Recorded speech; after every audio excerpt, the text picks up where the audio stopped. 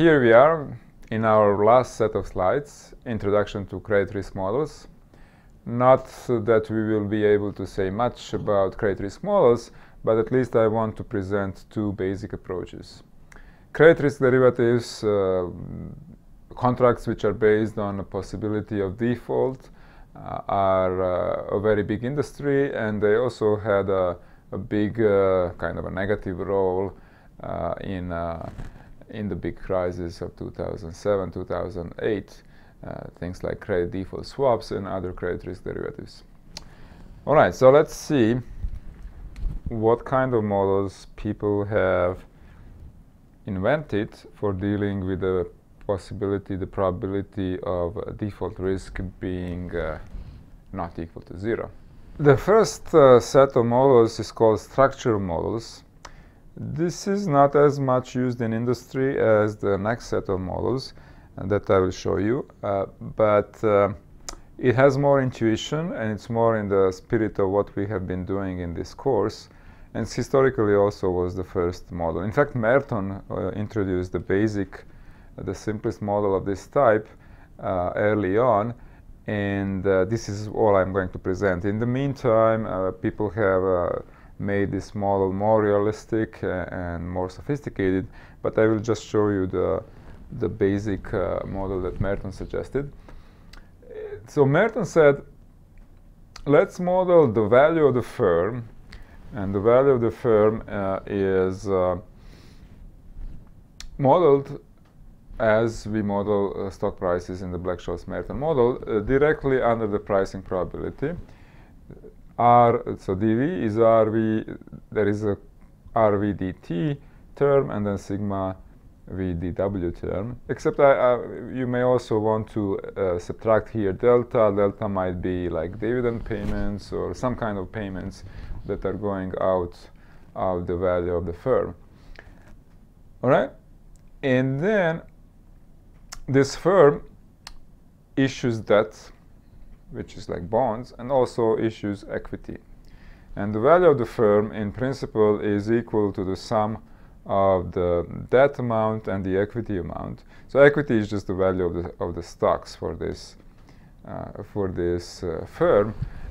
So instead of S, I'm going to be using E for equity. So the value of the firm, at least as long as there is no default, would be E plus equity plus debt.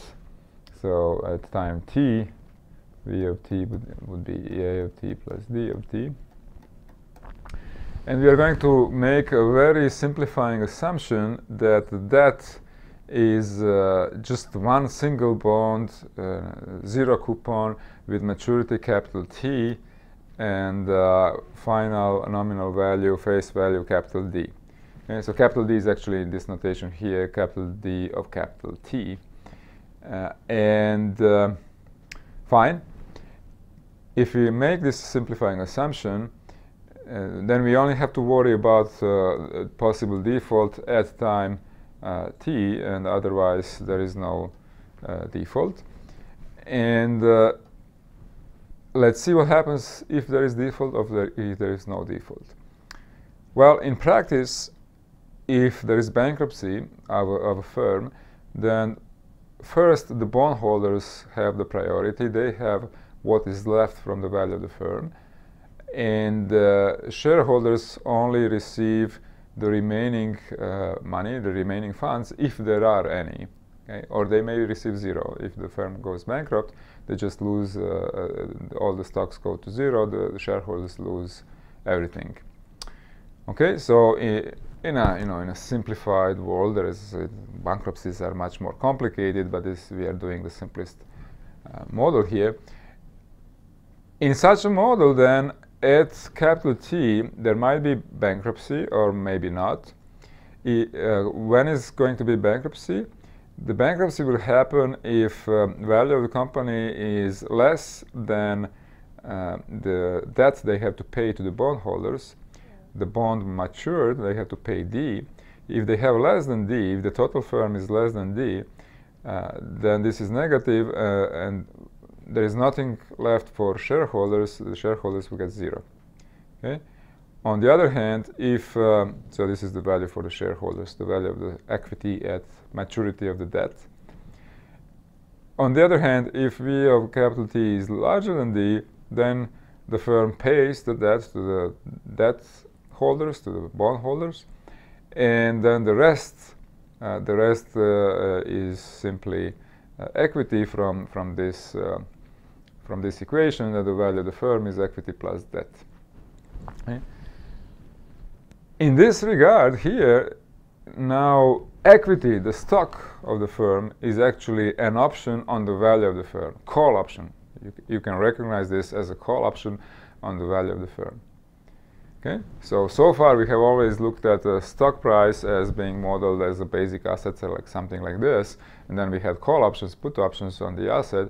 But here, Merton is saying, well, in this kind of stylized bankruptcy procedure, equity, the stock itself, is an option on the value of the firm.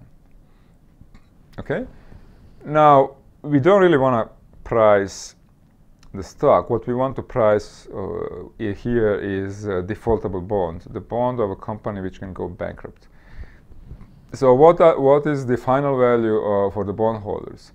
The bondholders will receive D if there is no bankruptcy, or they will receive everything which is less than D when there is bankruptcy. They just get everything what is left, which is V of T, or altogether we can write that as a minimum between V of T and D. Okay?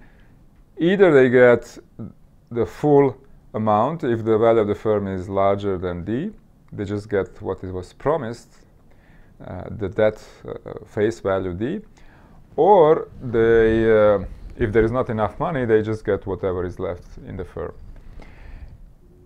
Fine, and you can actually write this as D minus maximum of D minus V of T and 0. This is just a simple algebra to check that these two things are the same. I'm going to leave that to you.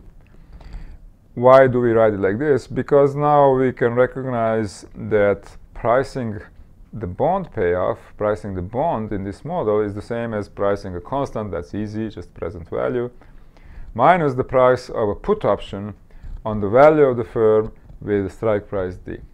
Okay? So that was Merton's idea.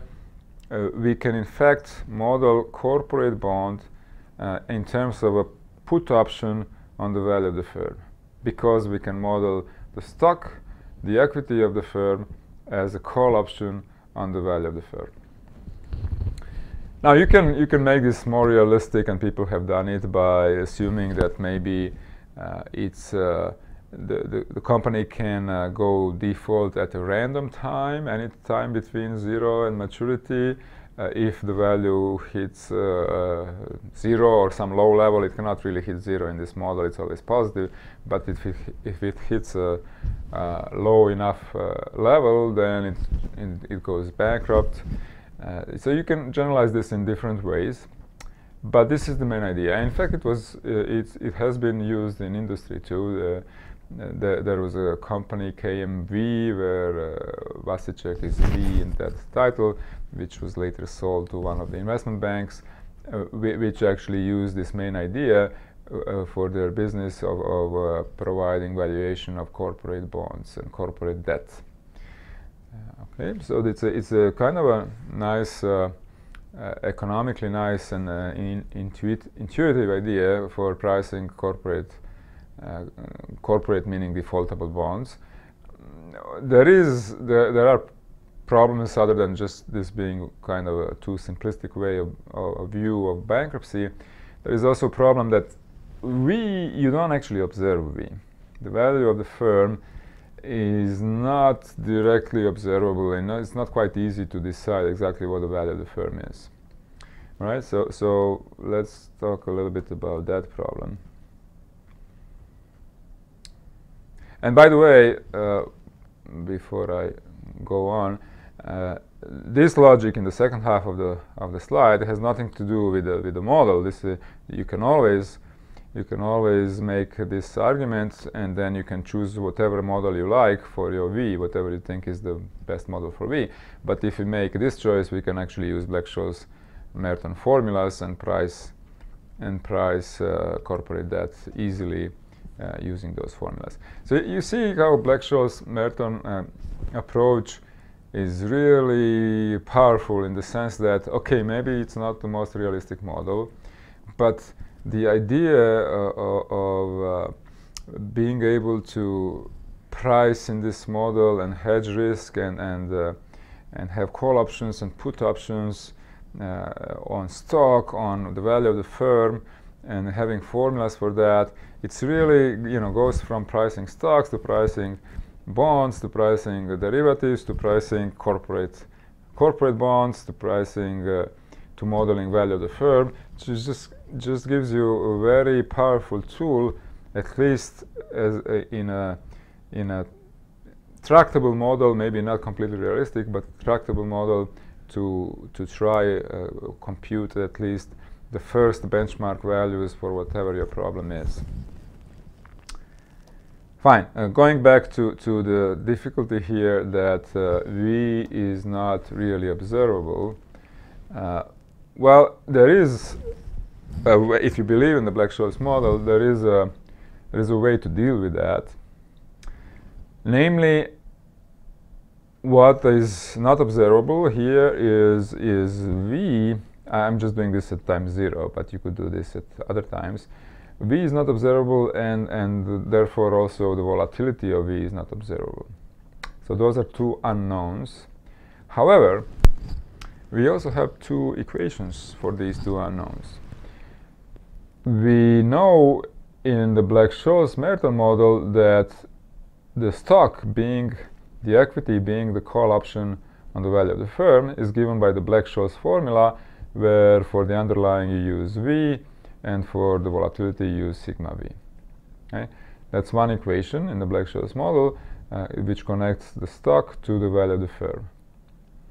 On the other hand, we also know delta, how to hedge, how to replicate in the Black-Scholes Merton model. Namely, if you want by Ito's rule, we know that dE is something dt plus the first derivative, let's call it delta, maybe delta E, times sigma V dW, sigma V dW. Okay? That would be just from Ito's rule, the first derivative, and then times whatever was the dW term, which is sigma V times V from the previous slide.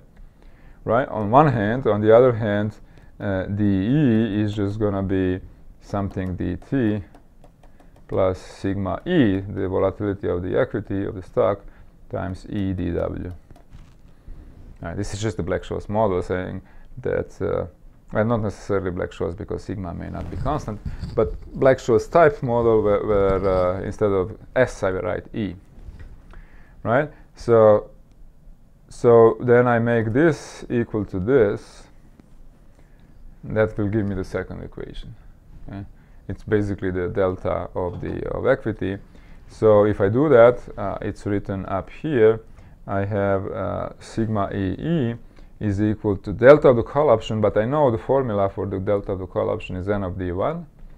So it's going to be n of d1, which depends on the underlying value v0 and sigma v, times v of 0 sigma v, which is coming from here. So it's delta sigma v. And that's here. N of d1 is delta sigma v. Right? So this gives me two equations with two unknowns.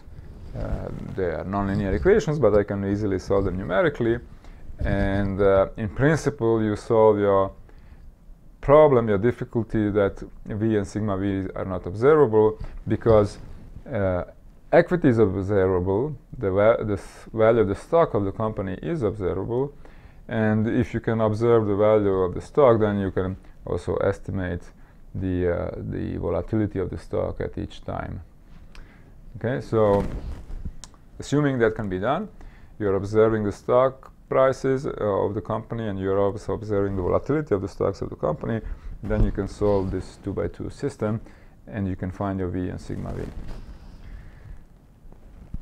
Okay, that might not quite work in implementation, might be much harder, but you know, if you this is the basic idea. If you make this work on this, make it more sophisticated, be careful how to implement it in with the real data, then you have a company like KMV, which based part of its business on these ideas.